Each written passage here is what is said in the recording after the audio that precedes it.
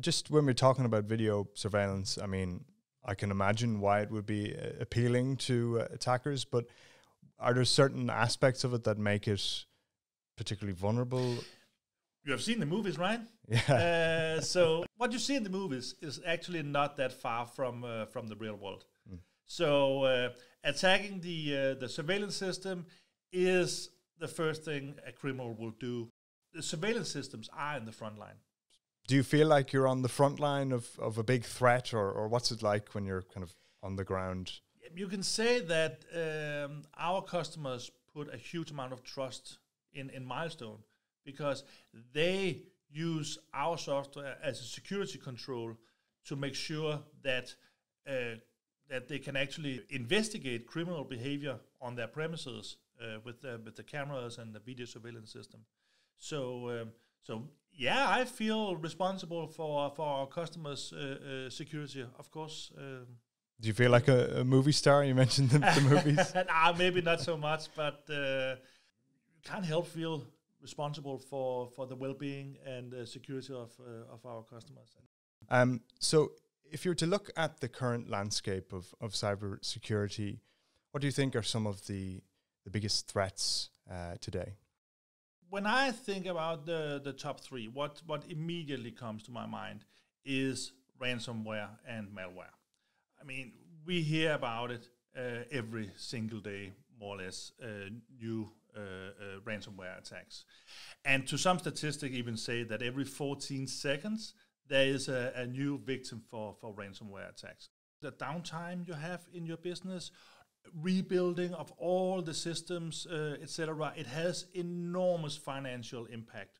What about endpoint? I know that's also an issue. Endpoint security is also a huge thing as I see it, because the way we have moved in the past 10, 15 years, where we have moved a lot from our on-premise system in closed networks, we are now, everything is on the internet. We are using cloud services. We are using remote workstation. We work from home.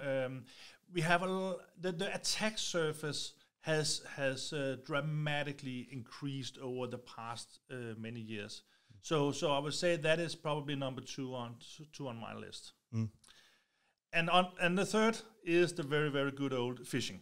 Even though we have a lot of knowledge about how to deal with it, we train people, etc., but it still just keeps coming. And just when you mention training, I mean, I imagine that's one method of trying to counter cybersecurity threats. But just in terms of solutions, what are some of the options that are available today? Yeah, when it comes to the solution, it's really a two-edged sword, as I see it. There are two very, very, very important factors. First of all, it is, and the most important one, security awareness and employee training. Though that is the most important one. Then we have the second one, which is the security policies and the technical controls we have in place. Maybe if we're looking at that in practice, if I'm an employee, say, are there certain just good practices, just things that I should be doing in order to protect the organization and I guess myself and my reputation? Yeah. So you need to be aware and you need to be skeptical when you look at contents of mails to determine whether it is a phishing mail. And be aware of what links you click on. You might be thinking that, is that really right? And you need to have that common sense of skepticism to evaluate whether these actions you are asked to do are sound or not. I know myself, sometimes you get like a text message and it comes from your bank. It looks as though like it's with the same messages. Yeah. How did they do that? Or do we know? And there are many. I don't think that this we should go into all the technical details about this, but you're absolutely right. The phishing mails today can really look trustworthy when you look at them, but there are always signs that will show they are scams. These things like typos or. Yeah, but the typos actually it's actually very deliberate. That you have read these weird spelled phishing mails. Yeah.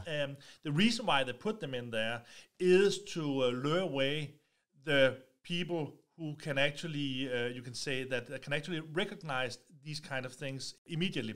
So we have a people who will not fall into the traps, because when you start a phishing campaign, for example, or we also had these scam calls, we have a different kind of things. Yeah, where you are trying to lure people into something, then you start up a dialogue, and then eventually you get the trust of the victim, and then you can start extort for money, etc. So the battle spells is actually just to lure away those people who will never fall into the trap anyways.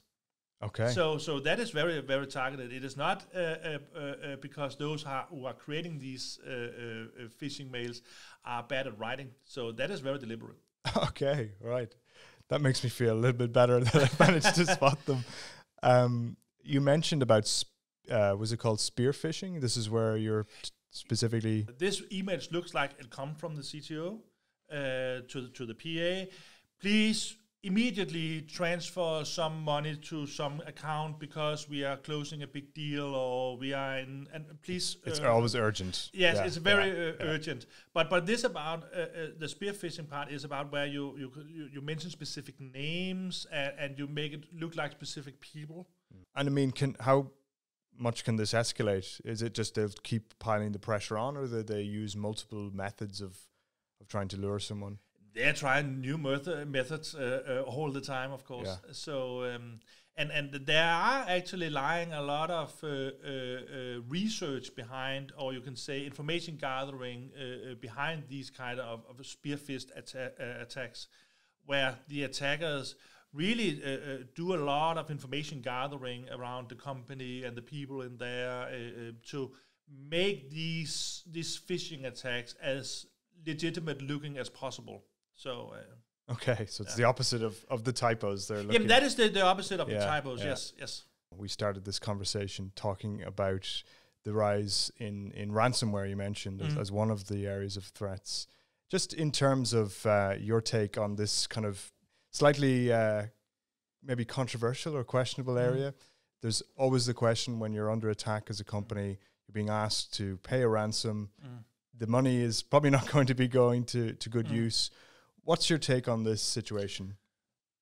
The approach should be, in my opinion, that you invest heavily into preventing the situation from occurring in the first place, and making sure that if you are hit, when you're hit, that it has the minimum amount of damage it can do. And there are procedures, there are best practices in place for that. The problem is that, of course, it costs money. It costs a lot of money to have these kind of plans, disaster recovery plans, business continuity plans, and all these kind of how to react when disaster hits you. It costs a lot of money. And it is easy to cut on that budget and say, it probably works well. Okay, let's see, because you don't get immediate, you can say, return of investment on money spent on security.